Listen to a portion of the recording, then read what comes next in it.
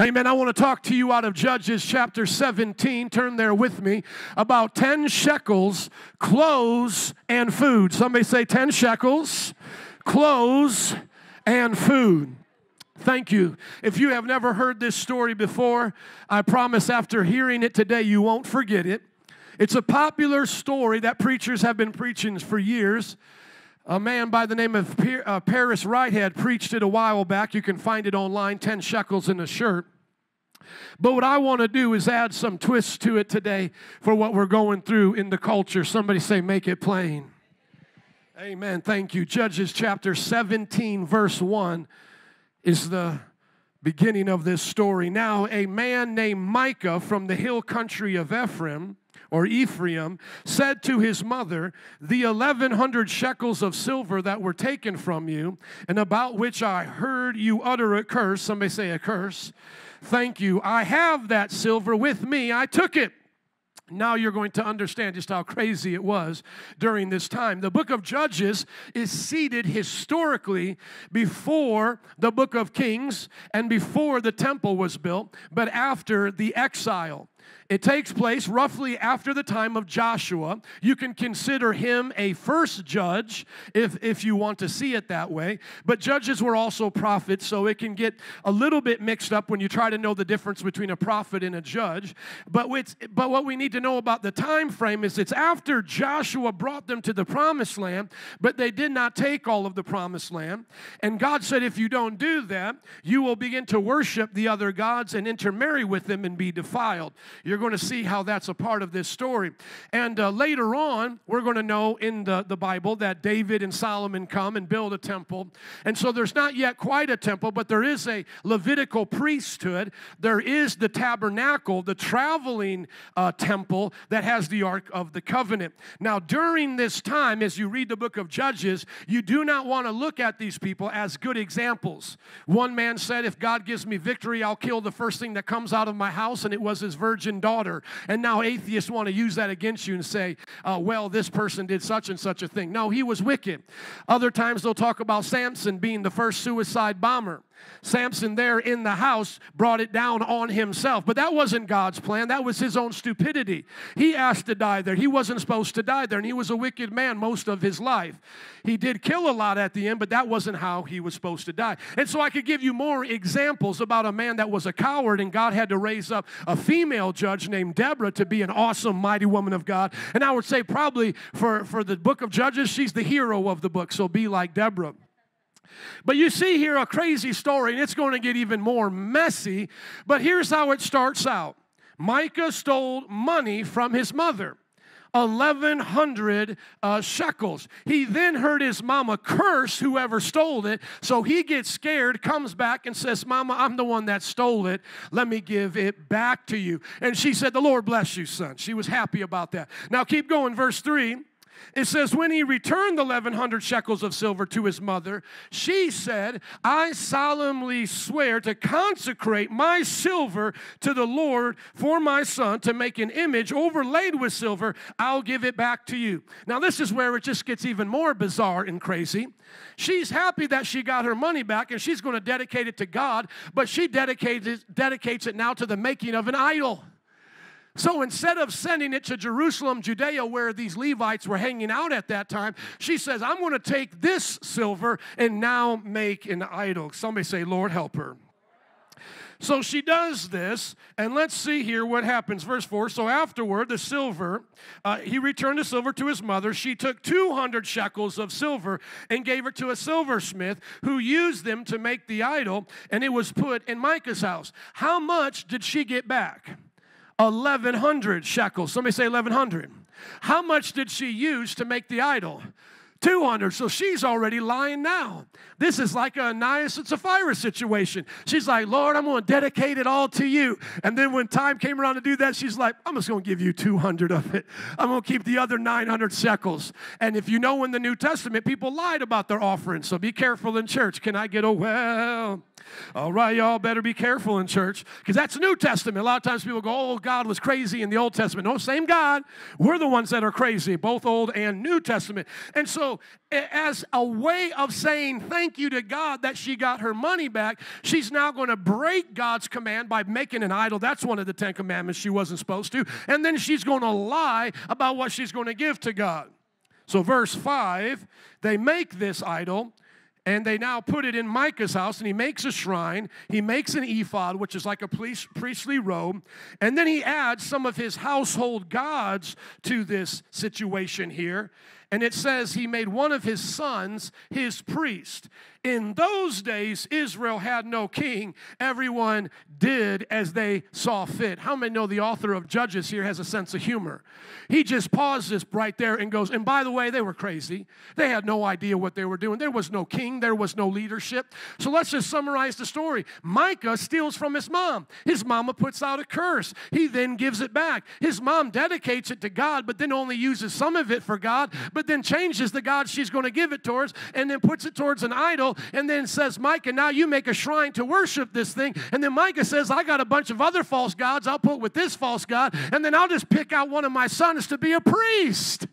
This is supposed to be the Jewish people who already knew the 10 Commandments, who actually got a book called Leviticus to teach them about the proper way to worship God through the tribe of Levi and the priests. But they are messed up. Now notice this right here, verse 7.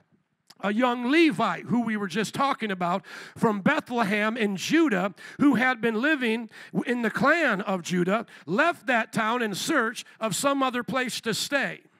So now you got a Levite entering into the story, and instead of him being the hero of the story, we see that he's running away from his own people for a better opportunity. And then look at what happens here. On his way, just guess who he ran upon? He came to Micah's house in the hill country of Ephraim. You see, messy people will always find messy people. I always notice that in the church. I'll know if you're messy if you start hanging out with the messy people. Birds of like feathers flock together.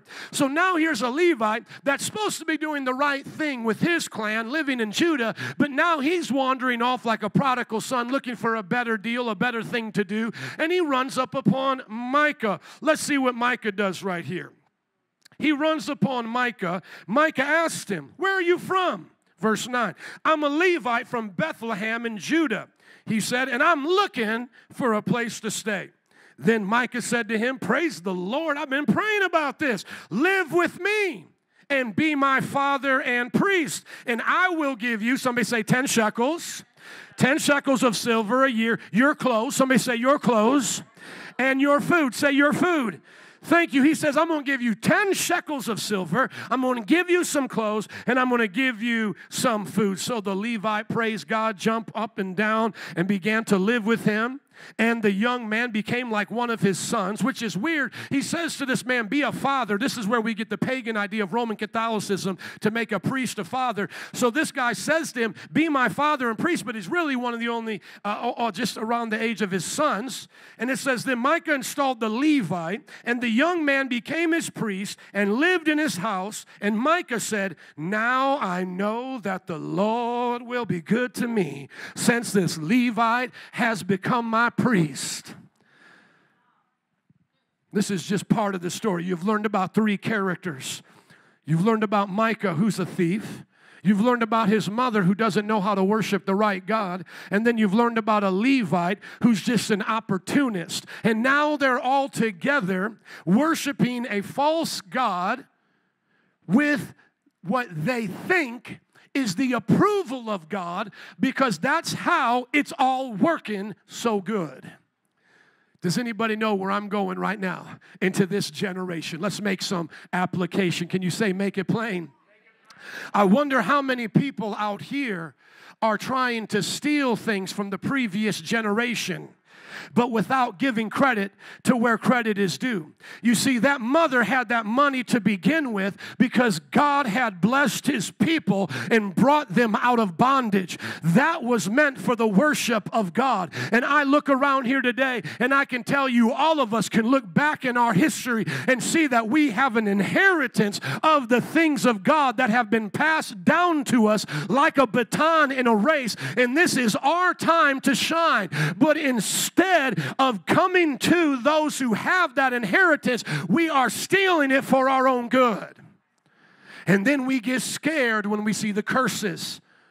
And so then we realize, oh, Beyonce learned how to sing in church, and then she starts to see that it works out for her, but then she gets scared of all the problems, so she needs a religion to scratch that itch and a God to get her back. So she says, I'm going to give it back to where I got it, but it's not really the way it's supposed to be done, because then the generation takes what is meant to be worshiped before God and then makes a false God to be their idol. The theologian said it like this: we're all worshipers of God. It's just, what God are we worshiping? You look at all the people who've gotten their talents and their gifts, like Steve Jobs was spared from an abortion, and he got that gift to create things. And then when he saw when his life was falling apart after it went really good, he reached a mountaintop, but he realized that wasn't enough. Instead of turning to the God of his forefathers, he turned to Buddhism and false religion, and it tore him down even further. Like Micah, instead of taking that which we have stolen and given back and now using it for the things of God, we are using it for our own selfishness, and then we're calling this thing our God. We're calling this thing the one who blessed us. We're giving this thing the attributes of our God, but it's really just an idol.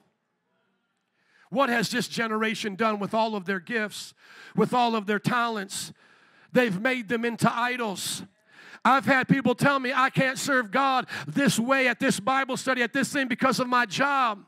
Who gave you that job? God gave you that job. But now you want to make that job into an idol. But now watch. That's what the world does, and we see it all over the place, don't we? We see the world using the gifts that God gave them for their own benefit to a false God. But it's also in the church, because there's another kind of person that then says, but I need a priest. I need a house of worship. I need a place to go on Sunday, because I think that that's how I'm going to worship God. And so now they look for a pastor. They look for a leader that got just as much junk in the trunk as they do. They look for somebody that's running away from their call as well. They're looking for somebody, in other words, that's not going to get in their business, because they got too much business that they don't want anybody to know about.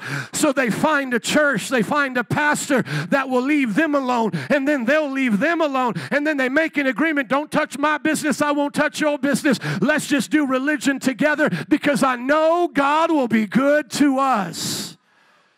And then they start to look around at all their blessings. We've got silver, we've got food, we've got clothes, we've got a mega church, we've got TV stations, we've got best-selling books, we're invited on the talk shows. And then they say, I know this must be God, because God wouldn't have brought me a Levite, God wouldn't have brought me 10 shekels of silver unless I was doing His will. And what we call this now is pragmaticism. Pragmaticism has slipped into the church and is really at the root of so many of our problems. And pragmaticism says, if it works, it must be right. If it doesn't work, it must be wrong. So in the church setting, if the goal is getting people through the doors, and if we preach the Word of God the way it's supposed to be preached, and it makes them mad, and it makes them not want to come back, and it makes them want to put bad reviews on our Facebook page, can I get free and talk to somebody here? Then they start to say to themselves, well, it must not be right. I must be doing something wrong because I'm getting wrong results. So then they remove the crosses from the church. They begin to do more plays than they do preaching. They then find out what the people want to hear, and what they want to hear is that you're going to make it. You're going to get your blessing. And so they keep preaching about the blessings and how they're getting a 121st breakthrough. And now because that works, they put the stamp of God on it and say it must be good. But it's not Christianity, it's pragmaticism. And if you compare it to Scientology, then Scientology must be good, because they're building buildings too. And then the Nation of Islam must be good, because what they're doing is working too. And then Mormonism must be good, because Mormonism is working too.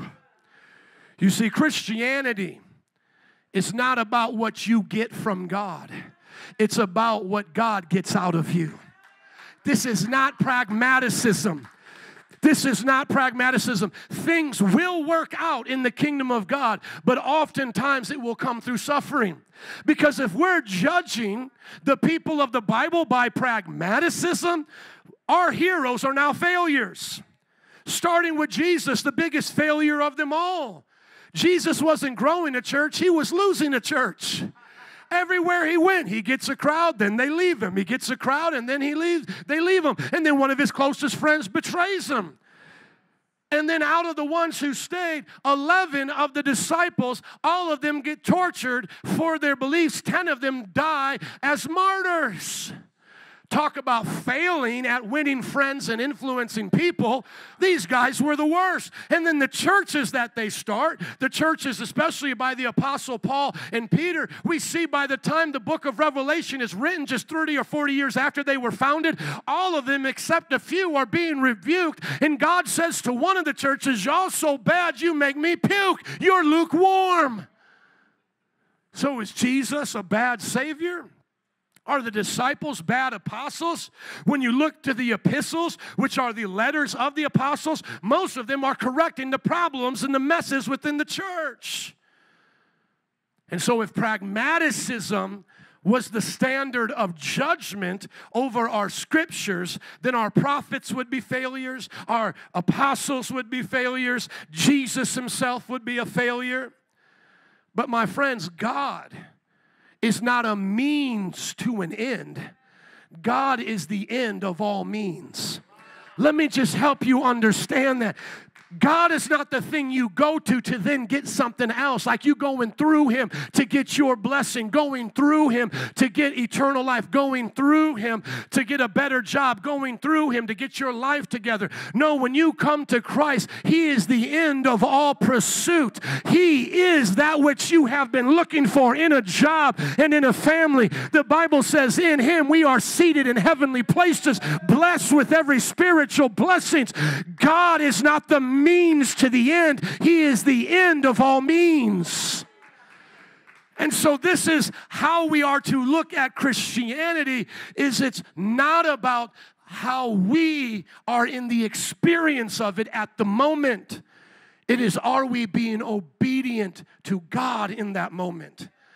How Daniel, Shadrach, Meshach, and Abednego might have felt in those moments were feelings of fear, trepidation. They might have been questioning their own decisions. There might have been some kind of betrayal between their other friends because there was a lot of Jews there at that time. Why are these the only 4 being mentioned? Come on, somebody. But yet they had to be obedient despite their feelings. That's why you have to wake up and not ask yourself how you feel, but tell yourself how to feel. You've got to command yourself to rejoice and find hope and joy in the things of God. And so pragmatism is seen in this story. Everybody seems like they got the blessing of God because everything's working out. And sadly, in our churches today, that's how they're judging other churches. Joe, you're a bad pastor. Why? Because after 10 years, you're still in a storefront. We already on our 4th, 5th church. We doing all of this. Oprah had me on for the best-selling book review. You're not doing it right, Pastor. You've got to do it more like this. But you see, birds of like feathers flock together. The reason why they're letting them on that show is because they know that they're not going to mess with her worldview and she's not going to mess with their worldview. They're just going to keep it surface. Just as long as there's 10 shekels, a shirt, and some food being exchanged, I'm good, you good, let's just go on. And you will always find, listen to me, you will always find a church to feel comfortable if that's what you're looking for. Because there are pastors that just need your shekels, the money you're going to give for their clothes and for their food, and they'll let you be how you want to be. I don't normally name names, but when I do, everybody pays attention, so get ready. A long time ago, I was calling out Willow Creek in the suburbs, and I was saying gently at that time, I've got concerns about the method of their ministry. They would invite CEOs who were ungodly to come to their conferences. Bill Clinton even came to one of their conferences. They prided themselves in being able to make friends with the rich and the wealthy of Barrington and all of those communities. And my friends who were raised up knew better, but they were being enticed and tantalized by their success. Because all-night prayer meetings may not bring you that businessman as quick as you offering him something free with Bill Clinton coming to a conference. And so I started watching my friends make these trades, and I got concerned. And I said to them, I'm just warning you. Something in my spirit tells me this ain't right. Now, some of you say, well, Pastor, did you judge him? Yeah, I judged him just like you judge a babysitter. You going to let anybody babysit your kids? I make judgments as a pastor of what I think people should listen to, what they shouldn't. If you don't want a pastor like that, find one of them for the 10 shekels and shirt then. But listen to me. I've just got to keep it real. Now, up to you. That's your decision. I'm not your Holy Spirit, so I don't follow you home or live inside of you, okay? I'm not going to be in your closet jumping out, boo, why are you listening to this person? But let me just be honest with you. I called it out, and then what came about? What did they find out? From day one, he was kissing on women that wasn't his wife. He was doing these adulterous, crazy things from day one. Day one on the trips in the back rooms and all of this, touching on women's legs, being inappropriate. And so then it gets exposed. But watch, it's too late.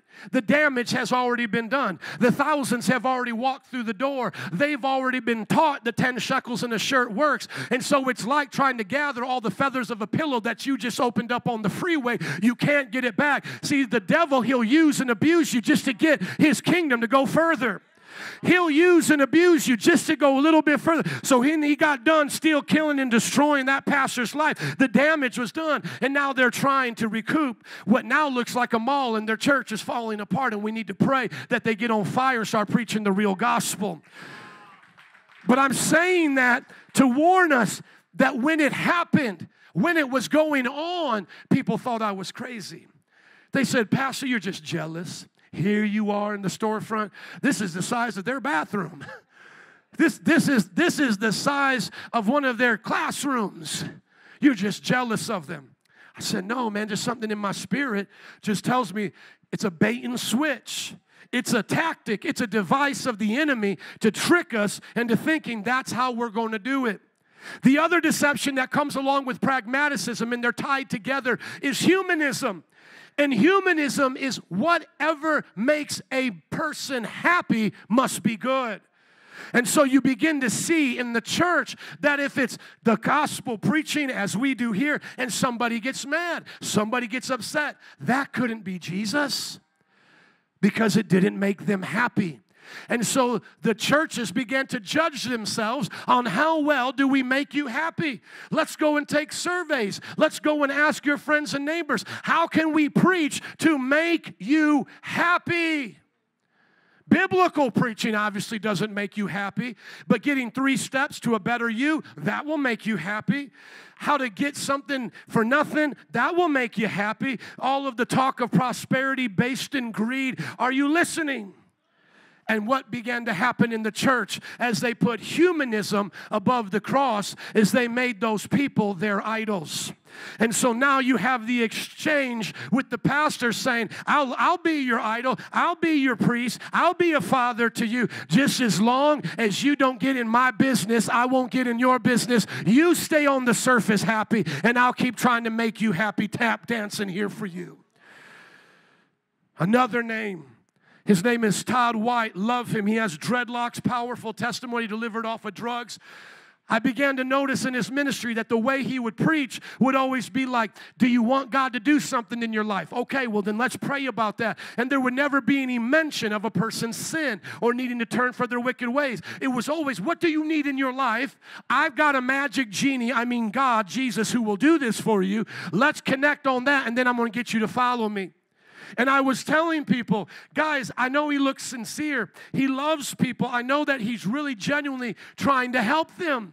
But there's something about his message that is incomplete. And now, as of last week, God bless him, he came out in a repentance video with weeping and tears saying that I am sorry I have not been preaching the full gospel. I keep wanting to run ahead to heaven without talking about hell. I keep wanting to run ahead. Come on, let's give God glory, amen. Praise God. And I shared it, and I'm telling you, I'm here to support people. I'm not here to put them down, but I'm just here to make it plain so you know what I'm talking about in these dangerous times, because it's so deceptive. It's not that in his case he was even going to hell. I don't think Joel Osteen's going to hell. I just think that they have bought into humanism and they are dangerously close to hell. And the problem isn't that we should, not love people. Of course we should love people, but we should love them enough to tell them the whole truth. We should tell them enough, love them enough to tell them there is a heaven, there is a hell. That's why Jesus spoke more about hell than he did even about heaven. And I think he's the most loving man there is. And that's because he was putting that into every one of his warnings, even in the scriptures like I've shared before. You may not even think that it belongs in there, but it does. For God so loved the world, right? That's the most popular scripture. John 3:16, God so loved the world that he gave his one and only Son, that whoever believes in him shall not perish, but have eternal life. You can't skip over the perishing. And so when you think about this story and the characters that we're introduced to, it is very relevant to our life today. That sadly, not only in the world are they following humanism and pragmaticism, but today in the church. And it's so hard for Christians to know the difference because they're judging it based on their feelings. I have a video that I had shared with some people who had left our church during this time, and they had said, just pray for us, because I'm trying to say, come on back. It's safe. We're good.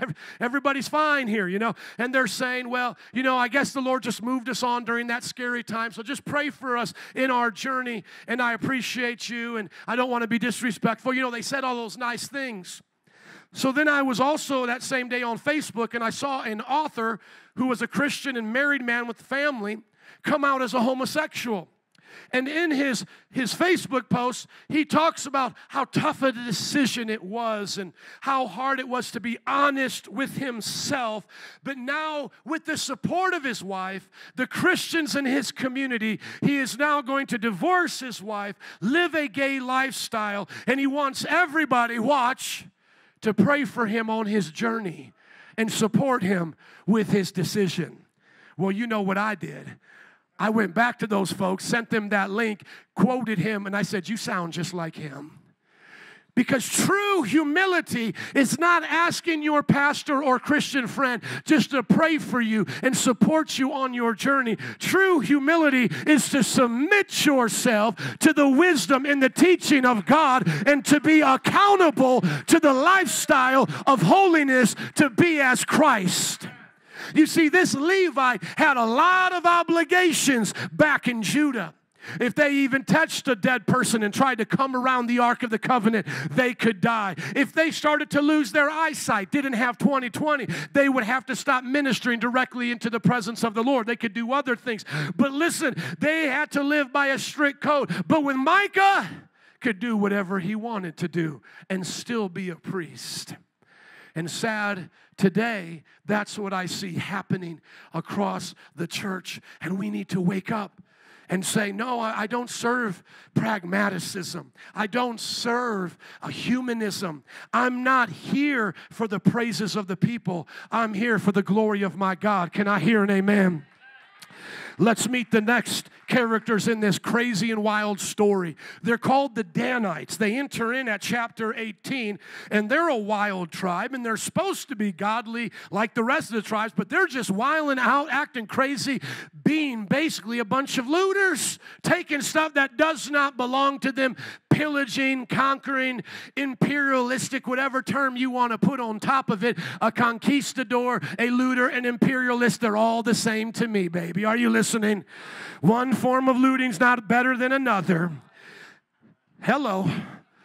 And so right here, they come and they find this land that doesn't belong to them, and they explore it, and it looks like it's going to be easy for them to take. While they're exploring this land, come on down to verse 5, they also find Micah in his house. Birds of like feathers flock together.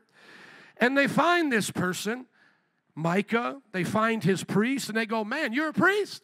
Well, then inquire of God to learn whether or not our journey will be successful.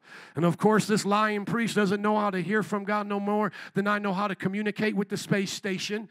But he gets a word. Oh, I got a word. I got a word for you, Danites. Go in peace. Your journey has the Lord's approval. The Lord's approval? Son, you have lost the Lord's approval a while back.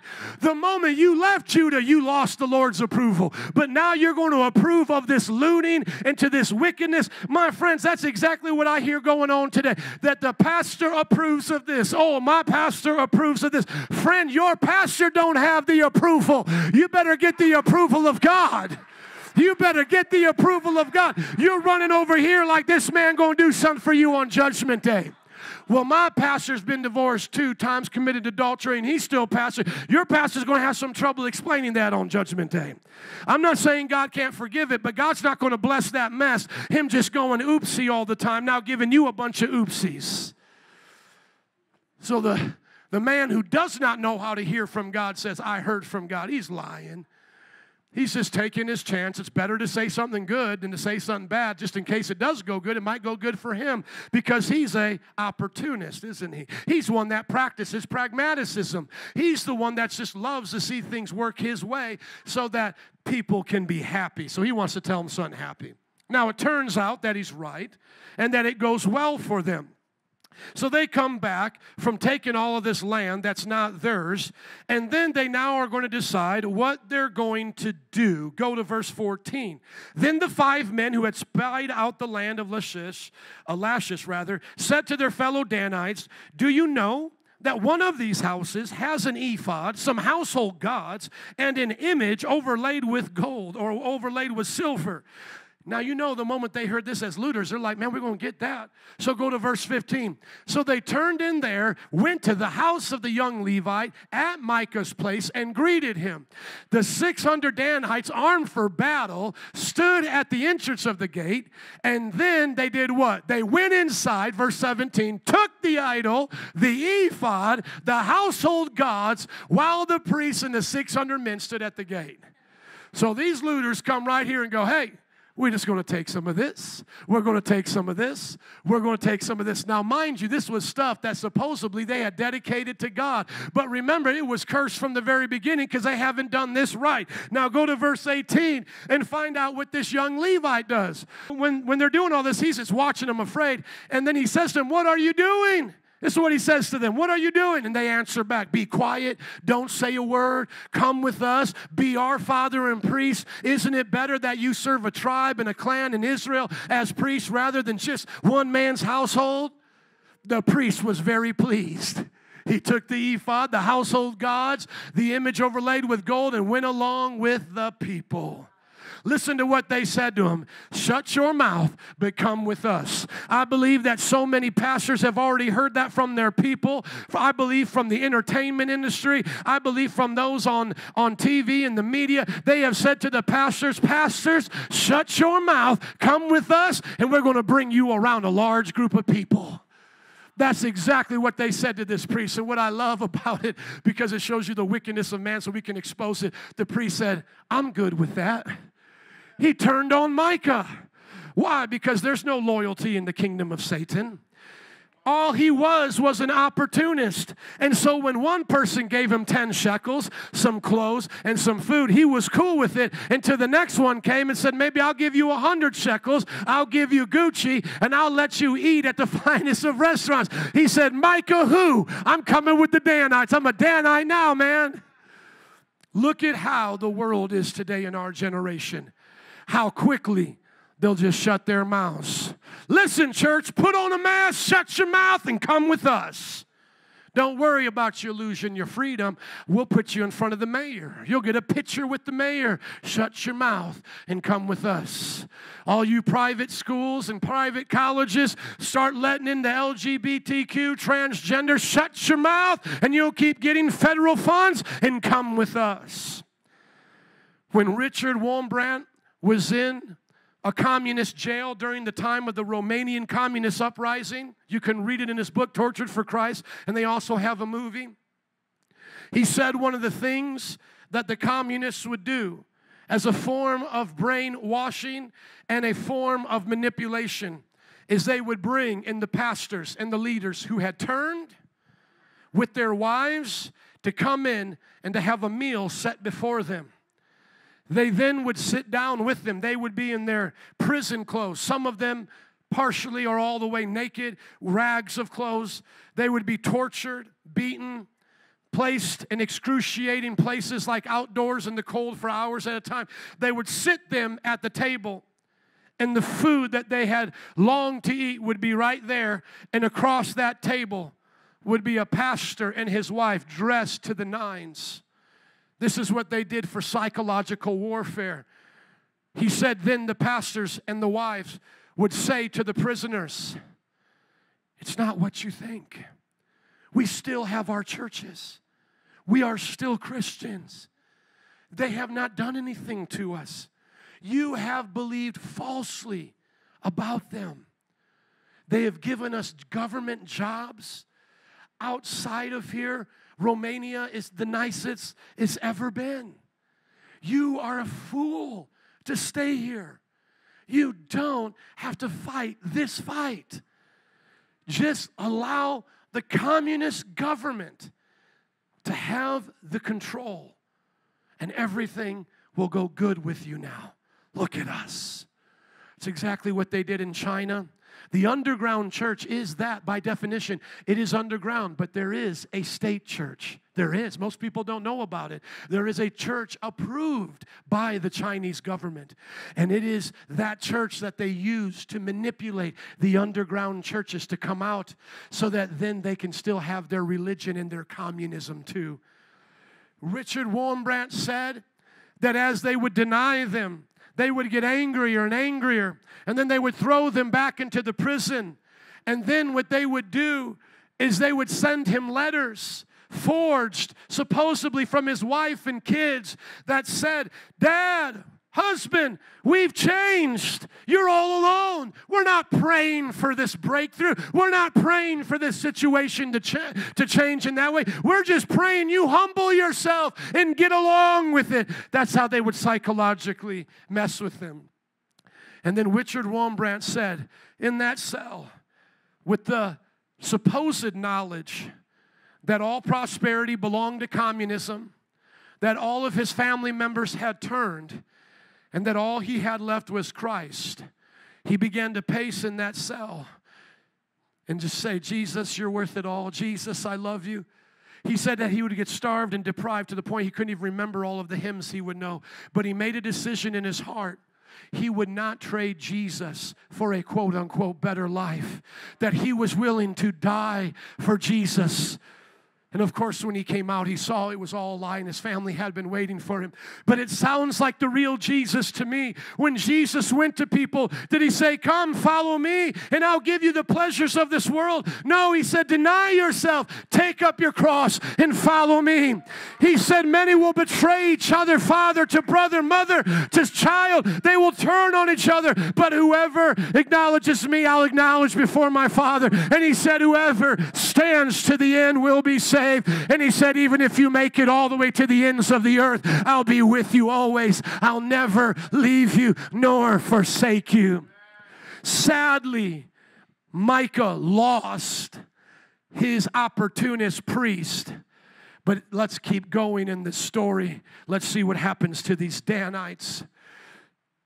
Micah then comes running up to these Danites and says, what are you guys doing?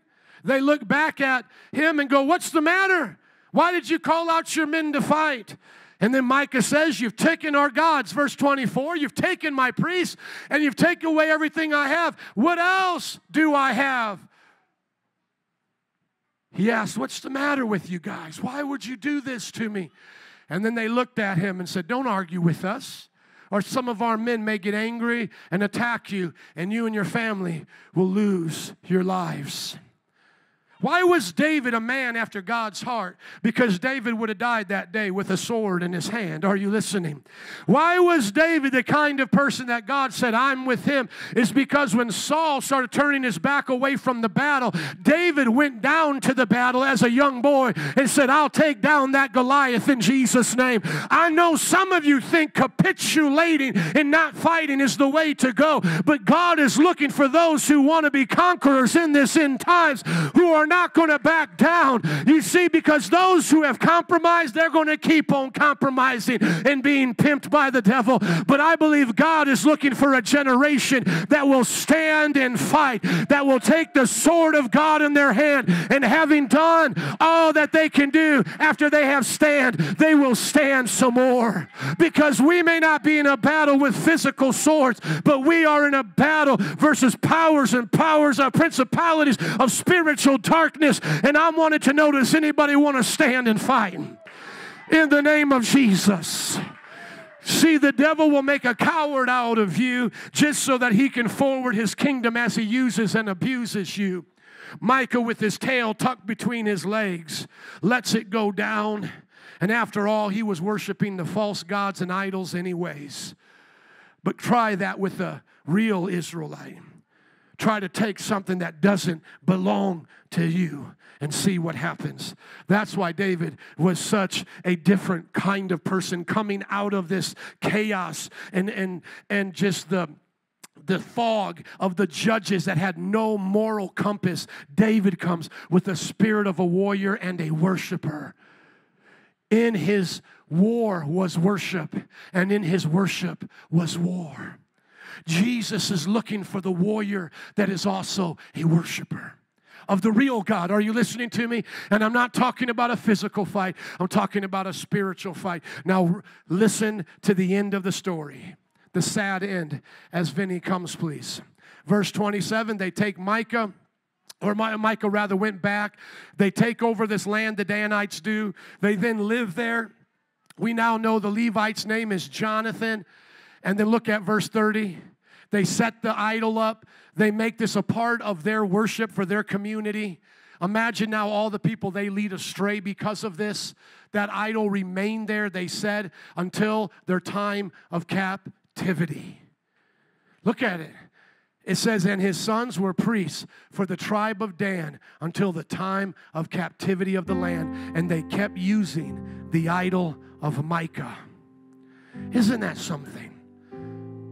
Way back at the beginning, there was a mother that had money, that had come from the blessings of the Lord. But because she didn't want the ways of God, it turned into a curse for her family. And then the generation that came after it, it caused a mess among the tribes. And then lastly, this tribe of Dan embraces this until the time of captivity. Why were they captive? Why did God allow the enemies to take over Dan, and not only that tribe, but all the others? Is because of the stupidity of stories like this. They became themselves a curse and got captured and overthrown. Think about it. The Danites take the priest from Micah. The Babylonians take the Danites. And then the Greeks take the Babylonians. And then the Romans take the Babylonians. Take the Greeks. Captivity begins to mark their people. It didn't seem like a big compromise at first, did it? It was just one guy messing around with something that didn't belong to him, but it belonged to his family. I'm going to ask you a question today as a preacher, but I don't want you to see it just as you are in these four walls. I want you to see it as you are in your job, with your family, in your community. And the question is, are you willing to follow Jesus no matter what it costs, or are you looking for a trade? Because if you're looking for a trade, there's another religion coming to make a trade with you that might look better. There's another promotion coming your way to make a trade with you that might look better. There's another relationship, another boo, another husband, another wife that's coming to make a trade with you on that marriage. Young people, look at me. There's another group of friends. There's another thing to do on the weekends that may look fun to make a trade.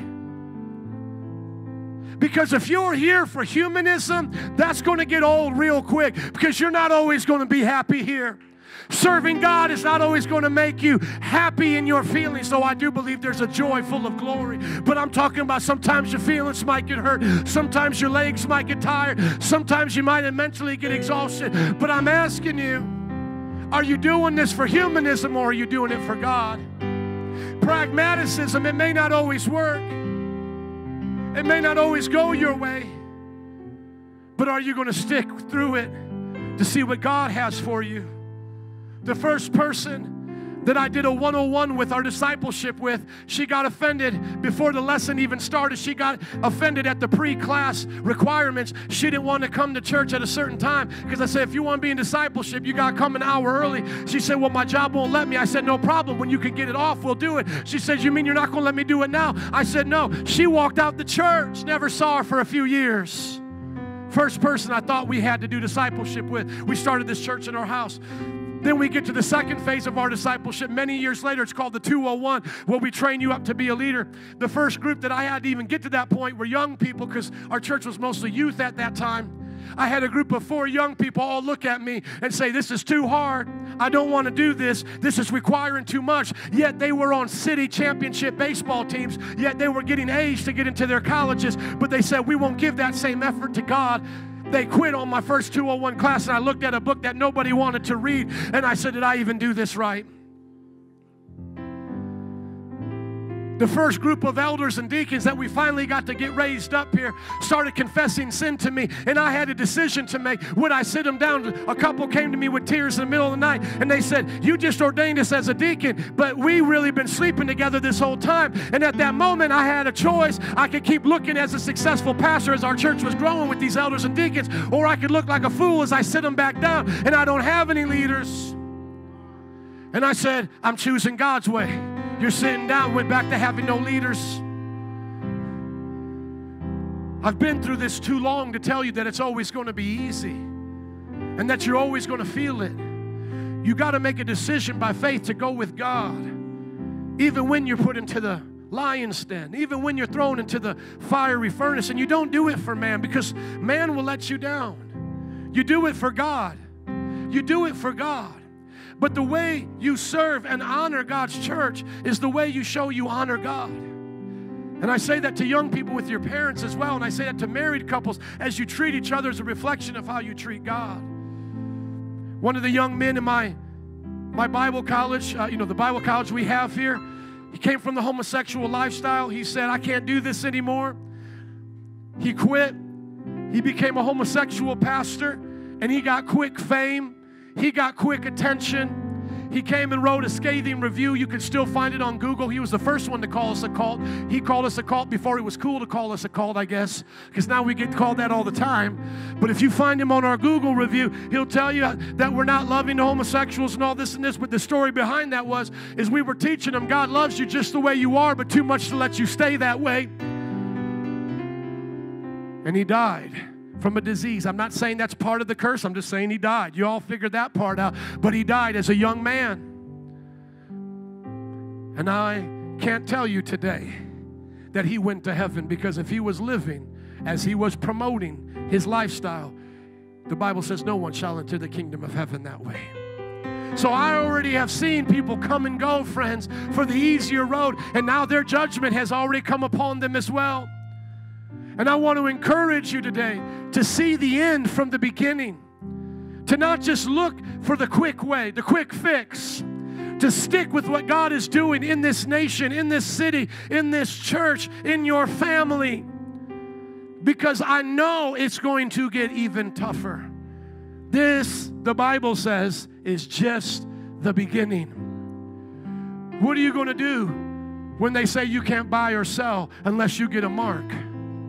And I guarantee you, they'll have all their line of pastors saying, it's good, guys. Look, I still worship God. I'm not possessed of the devil. Look at me. I'm still preaching. One day I posted on our Facebook page a preacher who was preaching, singing, all that. And I said, does anybody notice anything different?